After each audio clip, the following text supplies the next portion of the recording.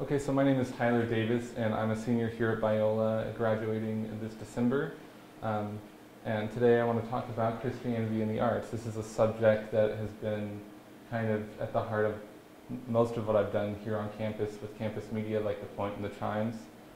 So, just a quick overview. I want to start out by kind of talking about my personal journey with music and journalism, and then talking about like bigger question: why does art matter?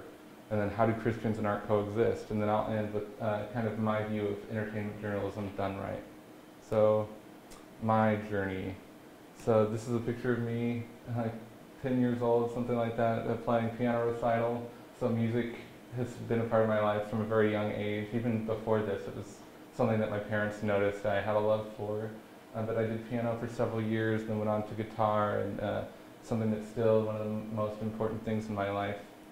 And so when I started at Biola, I came in with the idea that I would be a music major. I came in undeclared, but since I play much more by ear than I do reading music, when I kind of dabbled in the music program here, I quickly learned that I was going to be way in over my head. And so I just kind of stayed undeclared and was in the class that undeclared majors take. And that's when some members of the Chimes came in and spoke in class about the opportunities that the Chimes had for writers and photographers and anything you could really want to do.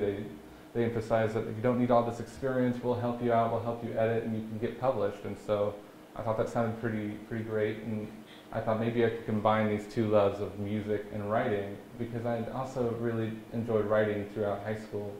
And so I thought, yeah, maybe I can combine them and write about music, and they loved that idea. They didn't really have a music writer at the time, and so I kind of filled that space. And for several years, I'm just freelanced, writing mostly music reviews and movie reviews and that sort of thing. A couple of features pieces too, interviewing some folks. And so that led to me eventually becoming the arts and entertainment editor at the Chimes.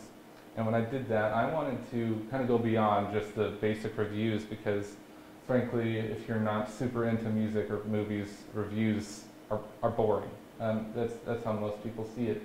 And so I wanted to tackle some bigger questions. So along with my staff writer and good friend David Vendrell, we started devising these bigger pieces we'd write. So this is the first one we published, called Content versus Context. And so this is something David had brought to me, speaking about not just looking at a film and its rating of what content it has in it, but trying to see the bigger picture and what's the context of this content, because that's what really matters, because we can see plenty of violence and sexual content even in scripture, but it's what's being glorified and what's being viewed as evil. What is the worldview here? So that was a big question we wanted to talk about and start a conversation on campus. And then we also saw we wanted to keep up with what was at the forefront, what was the secular world talking about, and of course 50 Shades of Grey was something that was talked about a lot, from the books to eventually the film, which is what we wrote about. David here was able to gain access because he was a film major and had some connections to a free screening of the movie, and came back. I remember him calling me and saying, like, man, like the way people are talking about this movie is so off, it's so wrong, and not in that it's a good movie, but in that people are kind of glorifying it in the world and seeing it as kind of this kind of cool, bad thing to watch, when really he saw it as this super tragic story. And so I thought he did a great article, and there were people on campus that were not so keen on this conversation, the way we approached it, I should say, and that we weren't outright saying, you should not go see this movie as a Christian. And on the eve of the publication, some members of the media board here requested that we not publish this piece unless it was drastically changed to something that neither of us really felt comfortable with. We didn't feel that we were some kind of moral arbiters on campus of what you should and shouldn't watch. We just wanted to be a part of this conversation from this Christian perspective, and so I made the call to go ahead and publish it. So when you're starting these kind of conversations, there's going to be controversy because they're so important. So I think it's still, though, if it's something you truly feel is right, to go ahead and do it and push through and have those difficult conversations. And also stand up. As an editor, I learned that you stand up for your writers. If you believe in what they're doing, you're going to stand next to them. So I want to move on to why does art matter? So I have this quote from N.T. Wright here, a New Testament scholar, and he says, "What you do in the present by painting, preaching, singing, sewing, praying, teaching, building hospitals, digging wells, campaigning for justice, writing poems, caring for the needy, loving your neighbor as yourself will last into God's future. These activities are not simply a way of making the present life a little less beastly, a little more bearable, until the day when we leave it behind altogether, as the hymn so mistakenly puts it. They are part of what we may call building for God's kingdom." So while I would never claim that it is our job entirely to build the kingdom of God, I do think that the things like making art and reflecting these good virtues that God has given us is a small piece of establishing his kingdom here. So Christian art, we're all familiar with this Sistine Chapel painting here by Michelangelo. So Christian art in the Renaissance, it was the pinnacle. These are the greatest, most talented artists that ever lived and still are unmatched today.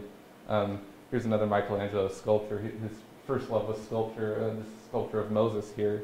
So there's just, really, it's difficult to find anyone that can match the pure talent and passion of these artists. And now, when you bring up Christian art, we think of this guy, Thomas Kinkade, who everyone who knows me knows he's my favorite person to make fun of. But I can admit there's a sort of surface beauty here. They call him the painter of light. He paints light very well. There's obviously talent. But I think that the true beauty in art is something a little bit deeper. And in philosophy classes, I learned about the idea of broken beauty. So we have like Christ's crucifixion and resurrection is an example of this idea. On surface, it's this very ugly and terrible thing, but this idea that something that was broken and then put back together is truly the most beautiful things there are. So then we also have Bach, who was commissioned by the church to create essentially worship music, and of course everyone knows he's just one of the greatest composers of all time, again, unmatched today.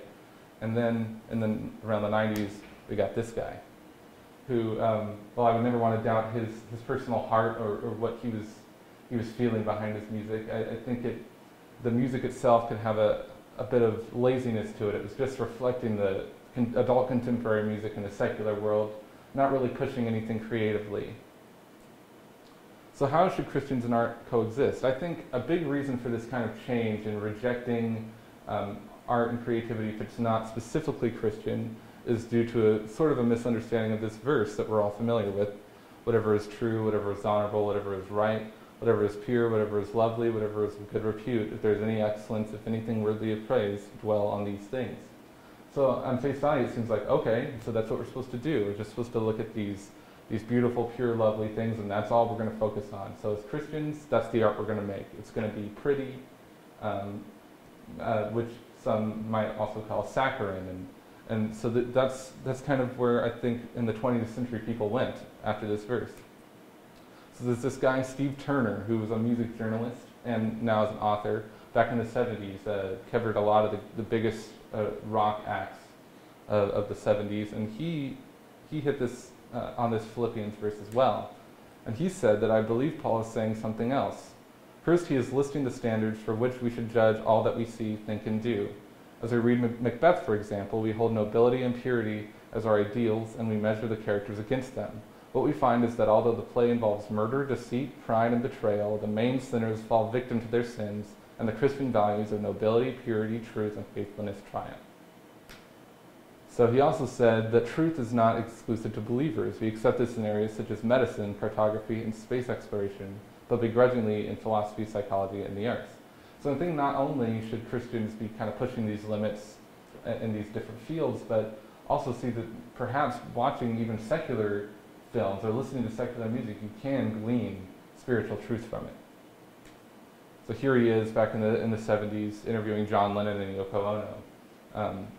So he really was at the forefront of the music journalism business at the time.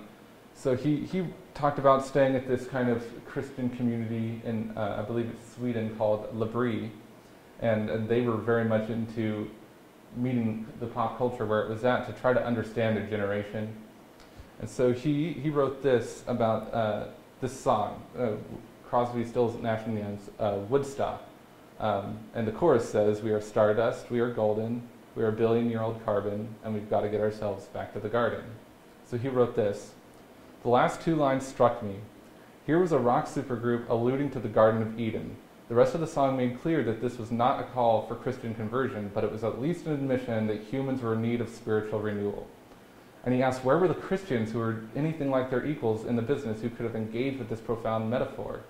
And he also complained that most Christians, he says, were making Christian music, and that even if they were great at it, it was being unheard by these key debaters in these huge conversations of the day. So I think that's a great example that he spoke about, just urging Christians to be a part of these conversations. He saw that, especially in the 70s, that these people were dealing with these huge questions that we as humans all deal with, and pop culture especially, these musicians were hitting on him, but he didn't see Christians filling in this space. Because he also wrote this, he said, "This is an age when rock music was a lightning rod of cultural change. The words of people like Bob Dylan, Jim Morrison, Paul Simon, Jerry Garcia, Pete Townsend, John Lennon, and Paul McCartney were scrutinized for wisdom. Musicians were no longer simply entertainers, but prophets and shamans." So I'm going to conclude today just talking about my view of entertainment journalism done right. First of all, I think we need to present information in its proper context. We need to see what the world is talking about. What are these films, these pieces of art, these pieces of music? What are they saying? Should we just see that perhaps the content we see as negative and say, this is bad? Or should we see it as a way to have a conversation that needs to be had from perhaps a show like Breaking Bad, which is filled with violence and profanity, but deals with some of the biggest questions we have about evil? I think we need to be a part of a conversation and not simply condemn this secular entertainment. Like Steve Turner was talking about, Christians filling that void of being a part of these conversations with these big questions, because after all, we claim to have some idea of what the truth is. So I believe, especially as journalists, but truth is our greatest virtue. Hitting on these big questions is a huge importance. Then also, I think we need to start valuable conversations. We shouldn't settle to just be a part of them, but be starting them. Again, we claim to have this understanding of truth, of objective truth. So just as in art, we had people like Michelangelo who were using these beautiful paintings and sculptures to say something and to point to something, I think as journalists we can do the same thing by talking about the same movies and the same music that everyone else is talking about, because a great deal of them do deal with these moral questions.